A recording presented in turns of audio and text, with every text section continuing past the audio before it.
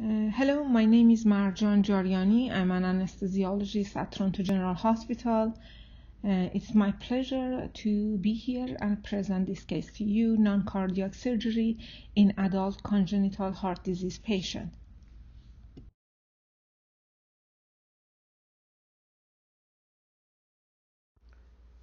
Regarding objectives of this talk, increasing number of adult congenital heart disease patients present for non-cardiac surgery. Anesthesiologists in any hospital setting could become responsible for providing care to this population of patients. We are going to review a case and go through preoperative and intraoperative decision-making with emphasis on the role of echocardiography. We will review the available guidelines on how to decide on severity of a cardiac lesion, and following that, what are the implications of the severity of a cardiac lesion. We are going to use this information to elaborate on what setting the procedure can be performed and what level of preoperative care is appropriate for a particular patient. Then we review the post-procedural decision-making, and overall at the end, I'm hoping that we could form a general approach to adult congenital heart disease patient for non-cardiac surgery and decision-making related to that. Our case, a 20-year-old male presenting for cholecystectomy. He has symptoms of abdominal pain on daily basis. He was investigated and was found to have gallstones. His history is remarkable for congenital heart disease. He had oxygenation issues at birth. He was investigated and was diagnosed with Epstein anomaly of tricuspid valve and also an ACHD. He underwent device closure of atrial septal defect 12 years ago with Amplatzer device. He is left with moderate to severe tricuspid valve regurgitation. He has normal neurodevelopment and no other comorbidities. When we saw him for preoperative assessment, he was a functional class 2. Not very active, but denied any cardiorespiratory symptoms. He did not have any history of previous episodes of heart failure or hospitalization for this matter. He was at no distress at rest and did not have any abdominal pain during the clinic visit. His room air saturation was 96%. He was a smaller person with a height of 147 centimeter and his weight was 52.5 kilos. He had normal airway and there was no signs of right-sided heart failure in him when we saw him. Our patient was under regular follow-up by congenital cardiology clinic. He had yearly visits with clinical exam, CP study, and transthoracic echo. He had a recent visit with the clinic, and overall their assessment indicated that he was in a stable condition with no need for any intervention. We are going to review some of the transthoracic images which were done preoperatively in this patient. As you see here, there is significant apical displacement of septal leaflet of tricuspid valve. It is measured about 6 centimeters here and marked by red arrows. There is also dilatation of atrialized portion of right ventricle, which is anatomical RV but not the functional right ventricle.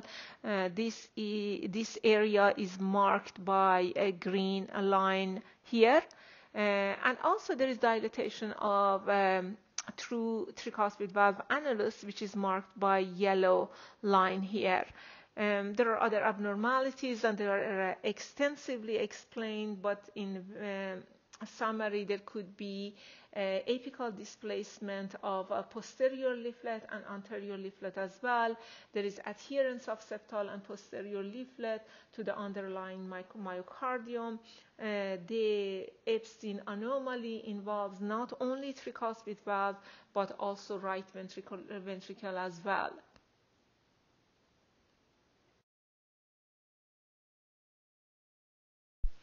Here you see severe dilatation of anatomical right ventricle.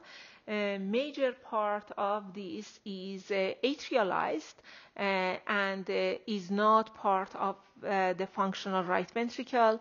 Functional right ventricle is actually a smaller cavity and has some degree of dysfunction. There is significant tricuspid valve regurgitation. The assessment preoperatively was moderate to severe tricuspid valve regurgitation. This is a short axis view of the left ventricle and right ventricle. Patient had a small LV cavity size but preserved systolic function, D-shaped interventricular septum as you see. RV was severely dilated, but this is not functional right ventricle. Functional RV is small and has mild to moderate dysfunction.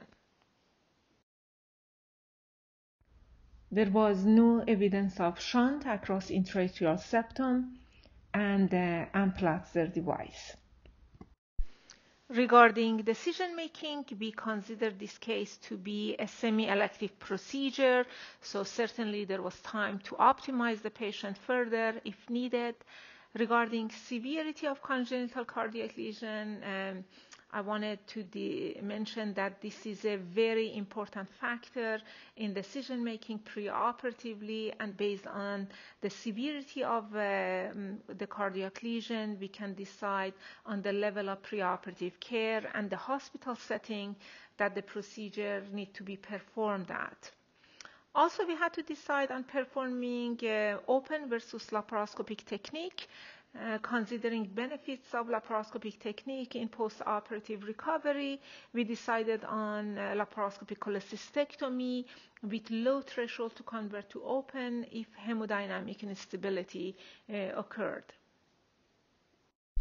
A quick discussion on how to decide on severity of a congenital cardiac lesion based on 2018 guidelines. This is done according to the anatomy of the lesion and physiological state.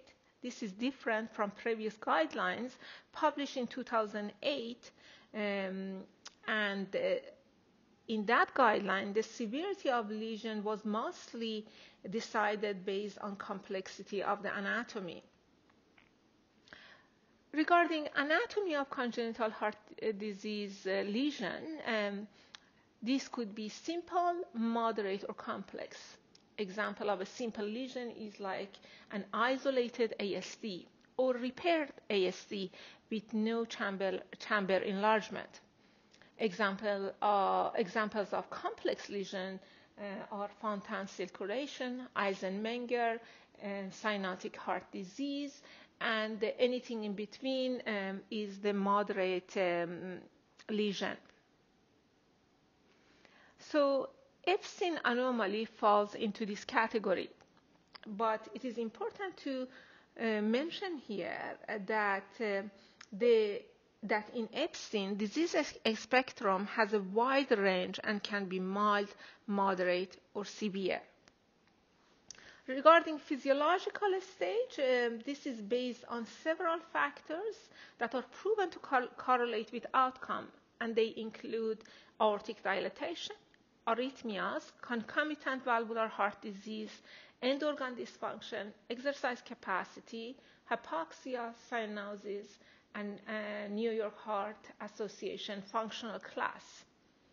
So we have physiological stage from A to D, with A being functional class 1, no hemodynamic sequela, no arrhythmia, normal exercise capacity, no organ dysfunction, normal diameter of the aorta. And D being functional class 4 with refractory arrhythmias, severe hypoxemia, severe pulmonary hypertension, etc.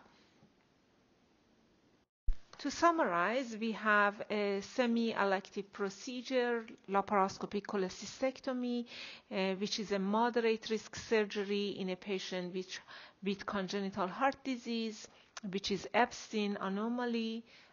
This is at least moderate complexity of anatomical classification and class C for physiological stage.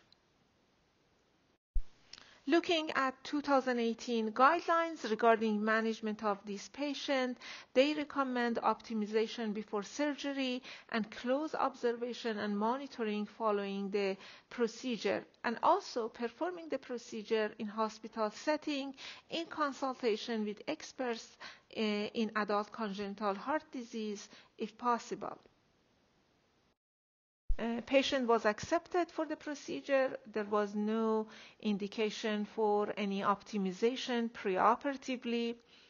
Following induction of general anesthesia and intubation of trachea, there was a significant instability with hypotension and hypoxia. Boluses of inotropes and pressors were needed. No chest compression was performed. Patient was resuscitated and a TEE was requested.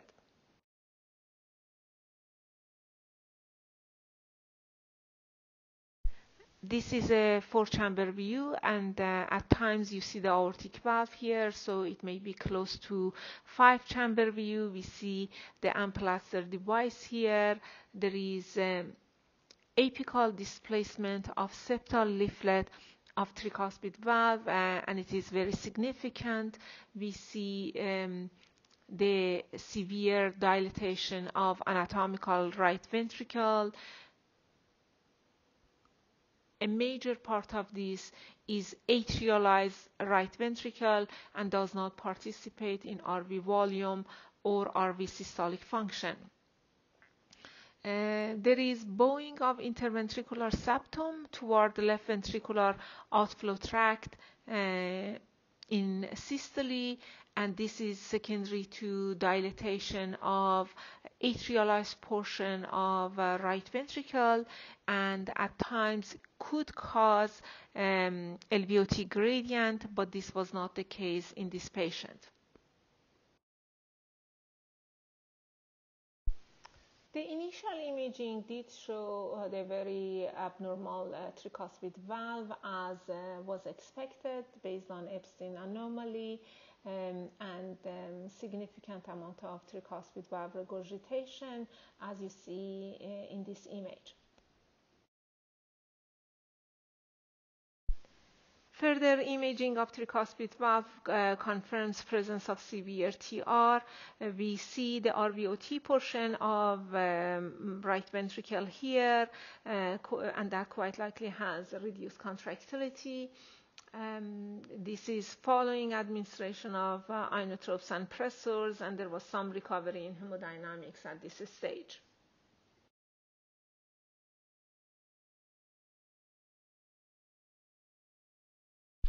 Considering that there was hypoxia, the TEE team was looking for any possible shunt.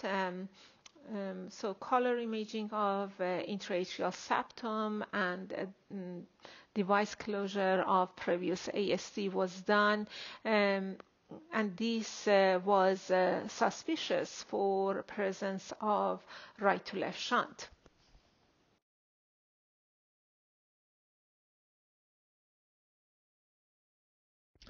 So we performed a saline contrast study, and this was strongly positive. There was early appearance of significant amount of contrast in the left atrium. So from this image, we concluded that there must be a communication in the inferior part of Amplatzer device between the right atrium and the left atrium. This image shows a severely tethered posterior leaflet of tricuspid valve and significant degree of tricuspid valve regurgitation. Looking at short axis view of LV and RV in transgastric view, massively dilated anatomical RV. This is not functional RV, and most of very dilated anatomical right ventricle is atrialized. Functional RV is small, at least moderately hypokinetic. LV cavity was small, and function was assessed as mildly reduced. Based on these TEE images, it was suggested that hypotension secondary to vasodilatation following induction of general anesthetic, and also increase in pulmonary vascular resistance secondary to positive pressure ventilation and PEEP caused relative increase in right atrial pressure compared to left atrial pressure, and increase in right to left shunt through previously undiagnosed intraatrial septal defect, and then hypoxia as a result. Interventions such as administration of inotropes and pressors would improve systemic vascular resistance and would reduce the shunt, and overall help the recovery of hemodynamics. The team decided on canceling the surgery. A patient was stable on pressors. She was uneventfully extubated in ICU and was referred back to cardiology for further investigations and interventions.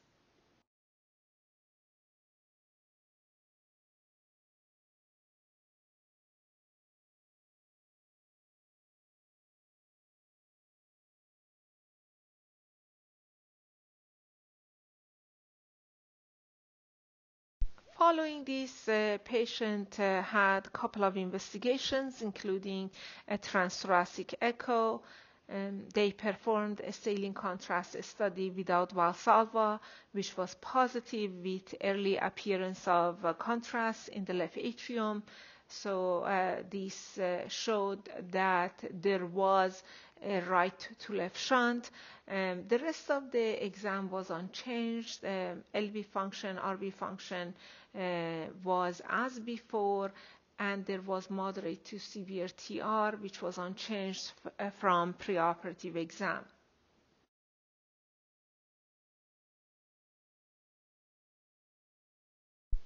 Patient also had left and right heart cath. There was no evidence of significant left-to-right shunting. There was evidence of a small residual leak at the inferior aspect of the ACHD device. She had normal right-sided cardiac and pulmonary pressure, and there was normal left-sided filling pressures as well. So there was no obvious indication for device closure of atrial septal defect. Following these investigations, we accepted the patient for surgery again.